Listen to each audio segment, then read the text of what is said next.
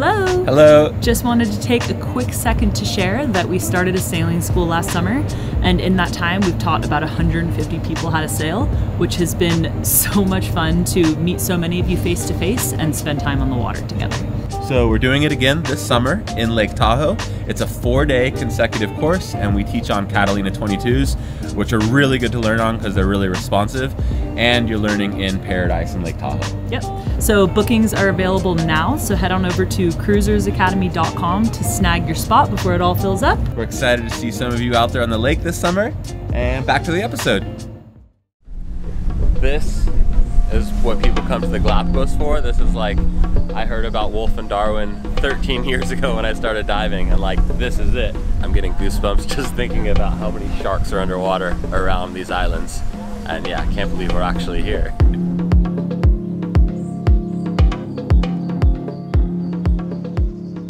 The crew of the Tiburon Explorer had navigated the ship overnight, about 140 nautical miles northwest, to one of the most iconic dive destinations on Earth, Wolf Island.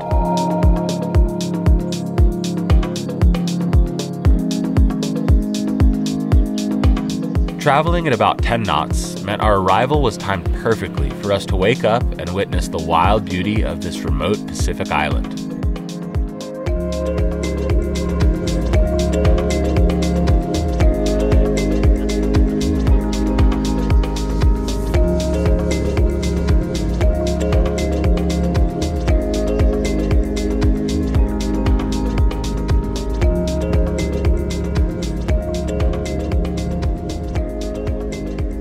Wolf Island, named after the German geologist Theodor Wolf, is an extinct submarine volcano whose peak emerges from the ocean to form the 1.1 square mile island we see today.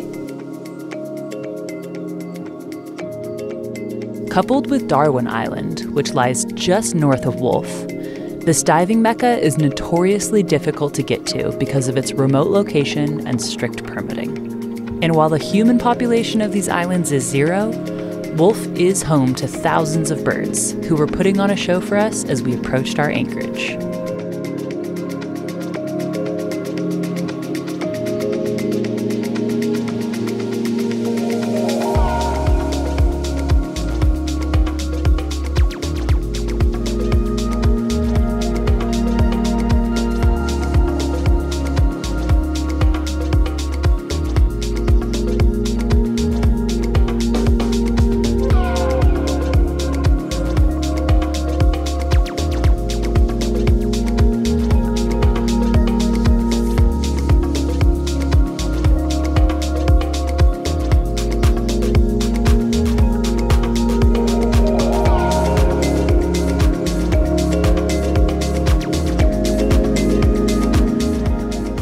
It felt like a dream to finally be at Wolf Island, so we pulled aside one of our dive guides, Paulo, to help us learn a bit more.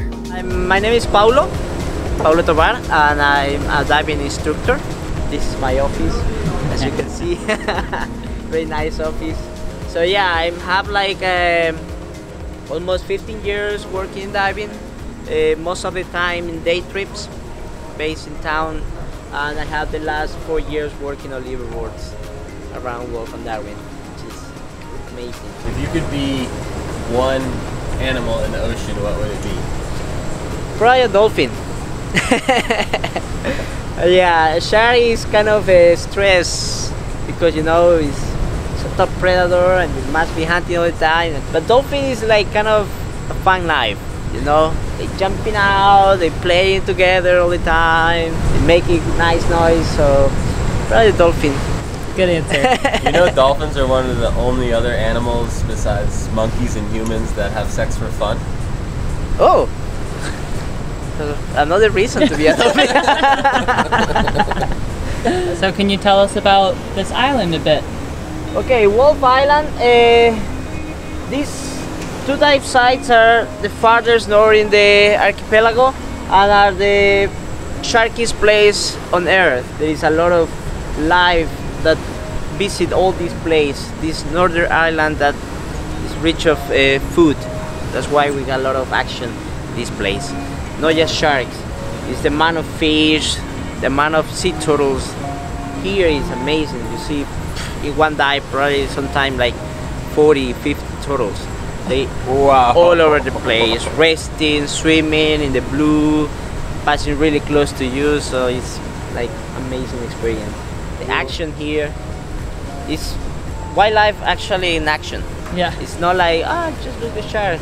You see animals hunting, you see animals playing, you see animals that the interaction of them is really nice. Are these islands patrolled by the Galapagos or the Ecuadorian Navy? Exactly. Galapagos National Park is working together with the Navy, so they have a very good control around these areas. So can you talk to us a bit about the situation with the big fishing boats sitting all around the perimeter of the protected area? Yeah, the illegal fishings around like the profile of the marine reserve. So How big is the circumference of the protected area? 40 miles protected. From the coast of all the islands, then you have 40 miles protected away. That's not much. There's not much. I think probably some of them sometimes come inside, which is really hard control, but the local governments try to expand the marine reserve just to make a huge protected area. But for sure, once they go out of the marine reserve, they have these illegal fishing boats that are taking everything that is just passing by, and it's danger for these species. For sure, the population decreased during the pandemic. Fishing boats, they were almost at the line of the protected area.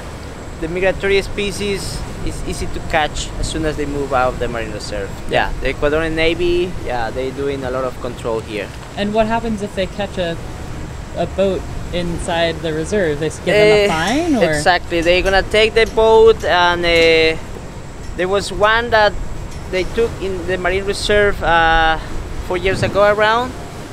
So the boat now is part of the Navy. Yeah, they took the boat and now it's part of the Navy. That's awesome. Yeah, well, they found a lot of sharks in there, so it's something like really hard. That was sad for the environment to find like tons of sharks dead on the ship. So yeah, they took the boat and then bring back to Guayaquil, and the Navy have now that boat for control around.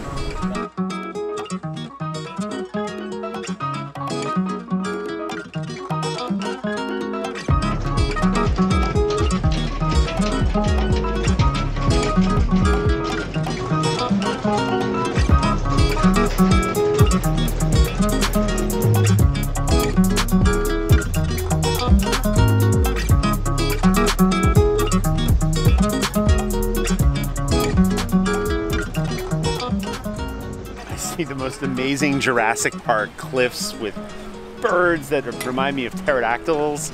It's just amazing. Does it remind you of any other place you've ever been? Like if you combine a couple places, or totally unique? It's totally unique. Yeah, it really is. The rock formations, the birds, it's special because we're here when the greenery, because it's been raining, is present. Normally it's more white rock. So that just the color spectrum from the iron ore deposits to yellow to all the crazy birds along the cliffs up here. It's like nothing else I've seen. Before our dinghy got completely taken over by sea lions, it was time to rally inside, get a dive briefing from Paulo, and chat about safety. It's hard to say. Normally it could be like 2-3 knots. That is like kind of easy. And sometimes you can get like 5-6 really, really strong. So yeah, yesterday they gave us some additional safety equipment. I've never actually dove with any of these things, so I woke up in the middle of the night a little bit nervous, but definitely better to have these because the current can be so strong. So they gave us this device, which is kind of an air horn. It just hooks up to our spare air where we can normally inflate our BCDs, and basically if you press it, it's like an air horn. So if you do get separated from the group or something like that and you are on your own, You can just put your ears underwater, press the air horn, and then the tango will come get you. So that's nice. We also have these flags, but it's just a dive flag that kind of pieces together. You can send it up in the air.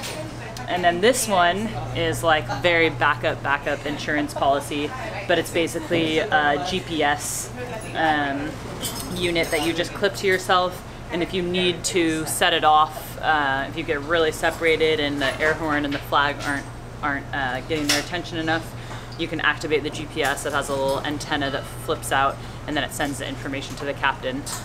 So if we do get lost, they're gonna find us. But I don't know, it'll be interesting because I'm like, with that much current, we have to hold onto the rocks and then film, and there's a lot of drag on the cameras, and we have to stay together. So there's a lot going on, so just definitely gonna stay calm and yeah, all stay together and get whatever shots we can get. Feelings? That's what we came here for, Blue. I'm stoked. I love dives like this where you can just stop and sit and let the animals come to you. Yeah. It's a test in patience for sure. Yeah, definitely. But we're in good hands. Let's see what we see down there. The first of many dives at this island. Are you excited? Nervous? Very excited. Are you nervous at all or no? Really? No, I try and get into a sort of a zen state. It's better for your air. So try and keep those nerves at bay. Nice. Good idea. But inside, kind of like fun, excited. Yeah.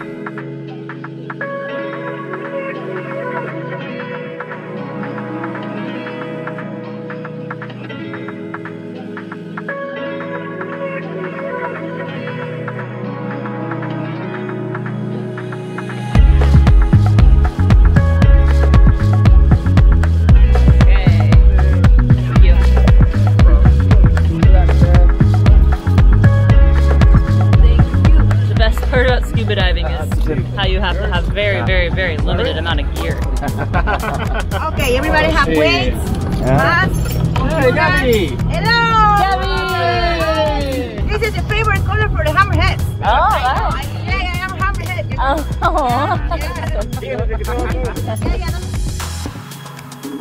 Now, for anyone who isn't a sailor or a diver and can't quite imagine what 5 to 6 knots of current feels like, let me tell you, this is going to be a wild ride.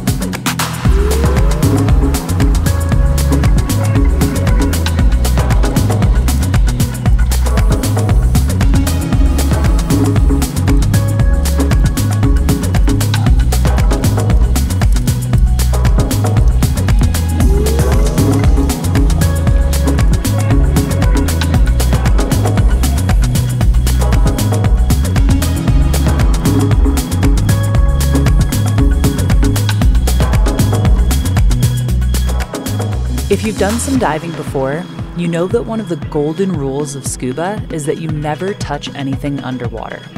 But in this situation, we did have to hold on to the lava rocks, because the moment you let go, you were going downstream, away from the group with no way of getting back up current.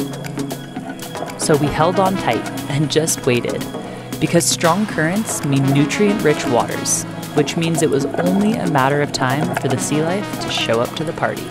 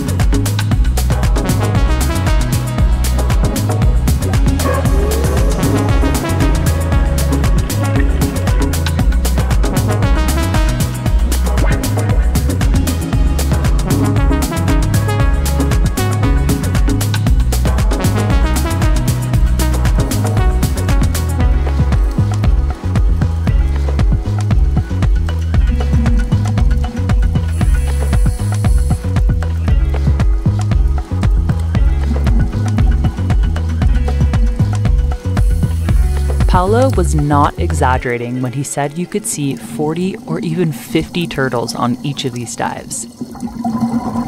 And to get this up close and personal with them was such a unique experience.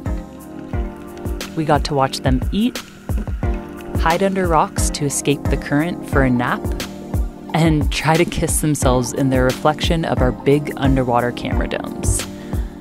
I promise I did not swim into this turtle. He swam straight into me before I could move out of his way. Then this little badass came along, who had a pretty mangled fin, but was still making do.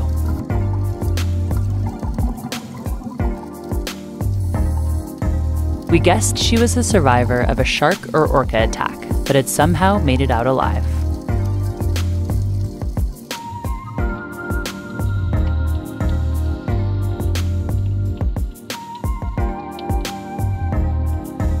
Next up, we found this massive school of barracudas, and you guessed it, more turtles.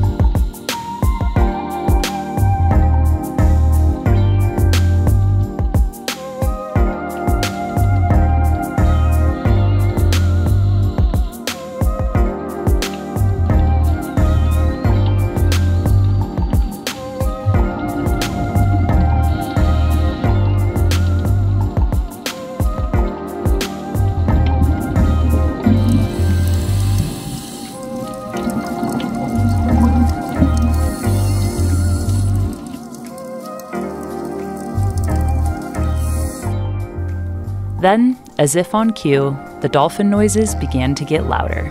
And as we headed up for our safety stop, some visitors swam by to give the perfect ending to our Wolf Island dives, which will forever be some of the most radical I've ever been on.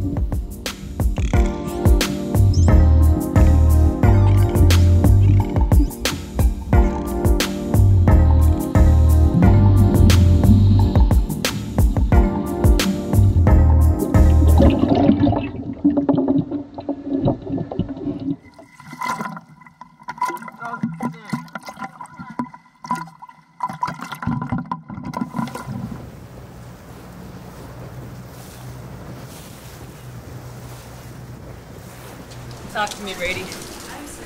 Oh, that dive worked me. I got bashed into so many rocks and mask was a little bit foggy and it was crazy. Okay, well film me then if that's what you're gonna say about that dive. Yo, it's like a video game. The current's so strong, you're just like holding onto a rock, the current ripping past your face, and then like filming other people fly by, and then you're like, okay, whee! If I didn't seem quite as stoked as Blue, it was because I hadn't yet told her my dive housing flooded during that dive. I was on a dive just now with quite a bit of current sloshing around, and I looked at my camera from the back and there's f***ing water inside. Just a little bit, but I immediately called the dive and came up to the dive boat, to the dinghy. I'm just trying to make sure it doesn't hit the camera, but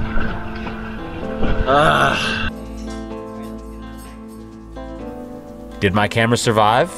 You'll find out in the next episode of our journey through the Galapagos.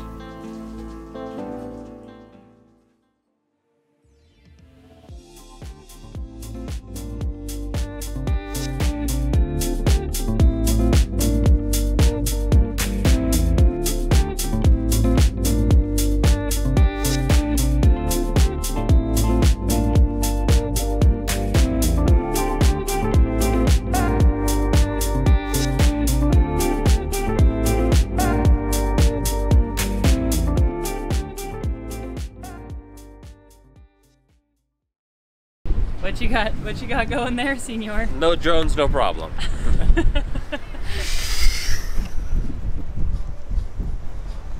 Cha-cha-cha. The birds love it. What's that? The birds love it. They Really? come up and bump into it and then shit on it. Awesome. Tell me about your new company, Brady. I'm paying for it. I'm gonna fill up these with my spit. I'm gonna call it Senior Spits and Stuff. And I'll pay for it. I'll pay for it. It works all. Yeah, it does. Senior Smith's stuff, and you don't want to know What else is in there you don't want to know? The stuff. It's a secret. Trade secret.